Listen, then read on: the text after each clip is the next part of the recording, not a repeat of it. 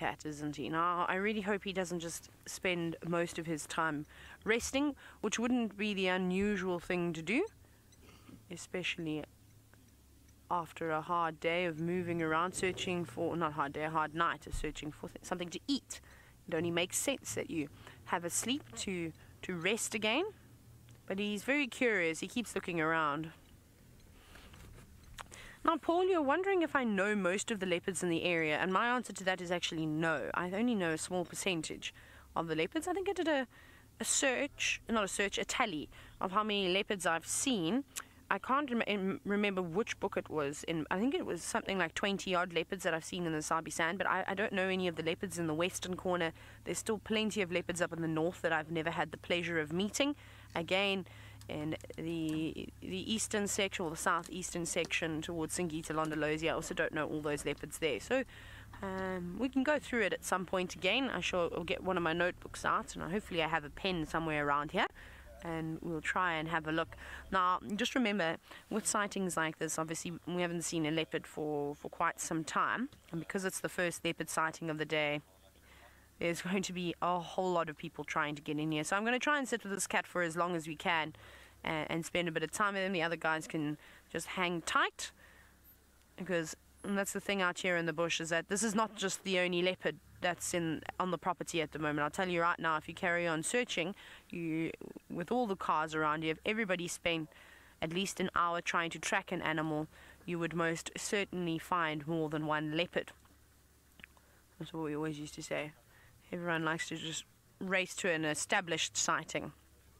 So we will hold our spot. Now, Sinatra, you're wondering, why do leopards have such thick chins? I've never noticed that they've had a thick chin. You may be talking around, I actually don't understand the question, around their necks perhaps, how thick their necks are?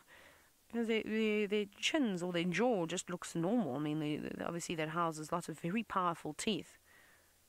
So the other thing that I can think of, is if you may be talking about their necks, is that they have dewlaps. But this leopard doesn't really have a dewlap yet. He's still quite young, but he'll probably get one. He's not a little leopard. I think he'll grow in the next few years to be a stunning boy, and that normally is to have a dewlap. Sorry, I'm just listening.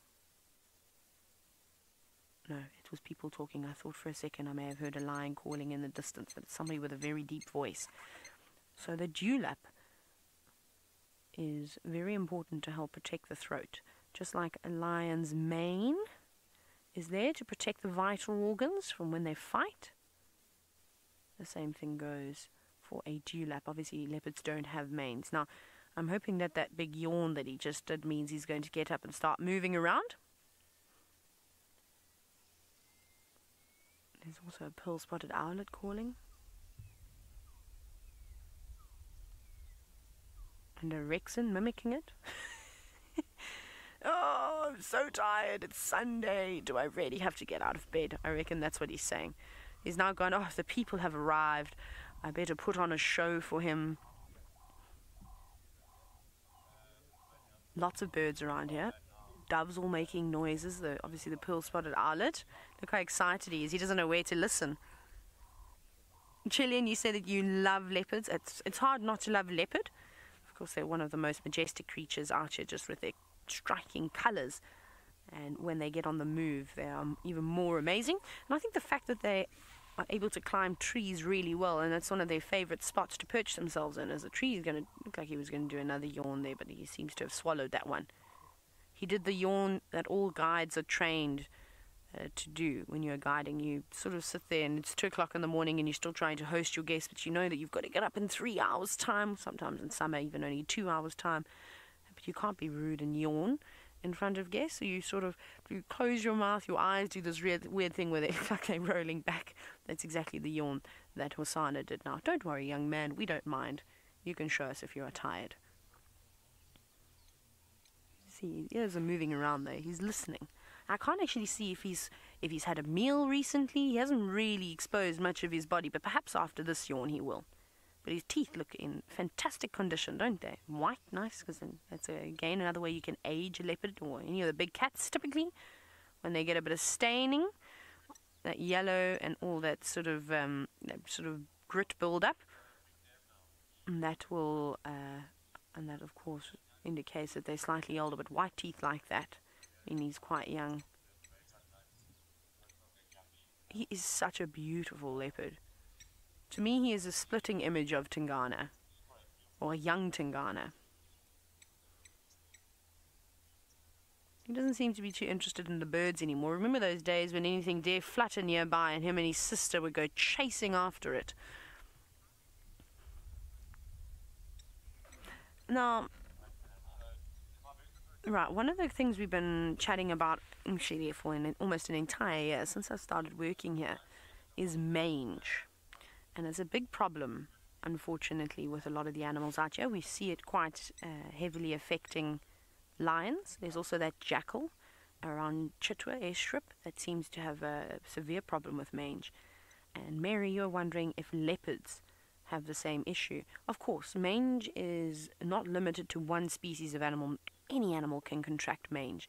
And basically, you won't see mange on a healthy animal. What happens is as soon as the immune system is slightly weakened, mange jumps on board. And what it is, it's a parasite that feeds on hair follicles. So we saw a lot of mange during the drought, and you can imagine why. Is because there's nothing for any of the animals to eat, so they were hungry, they were starving, they become weaker and weaker. And so yeah, so that typically jumps aboard there. But I haven't seen any of the leopards with mange just yet. But this is so beautiful. I really hope that he does decide to, of course, get up. He keeps staring over into the distance. So I wonder if he hasn't seen something. Maybe Shongile is in there.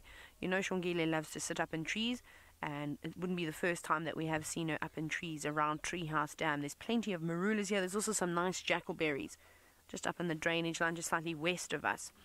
And they seem to be the only trees that have got decent foliage on them at the moment. And for these hot winter days, that would be a nice spot to shade yourself. Oh yes, now you're going to act like a real house cat. Look at this. Isn't this sweet? Look at his paws. Now we can actually have a good look at his paws. I think Tamba's feet are bigger than Hosana's feet, to be honest. They don't look so out of proportion. They actually look like they fit onto Hosana, whereas Tamba, when you look at him, it looks like he's wearing shoes about 10 sizes too big. So I think he's going to be a very, very, very big leopard when he gets older. But while Hosana decides to lay on his back and stretch out like a typical house cat, let's go back across to Byron. He's still in the tent, and he's loving the owls today. Isn't that great? So let's go see which other owls he's going to talk about.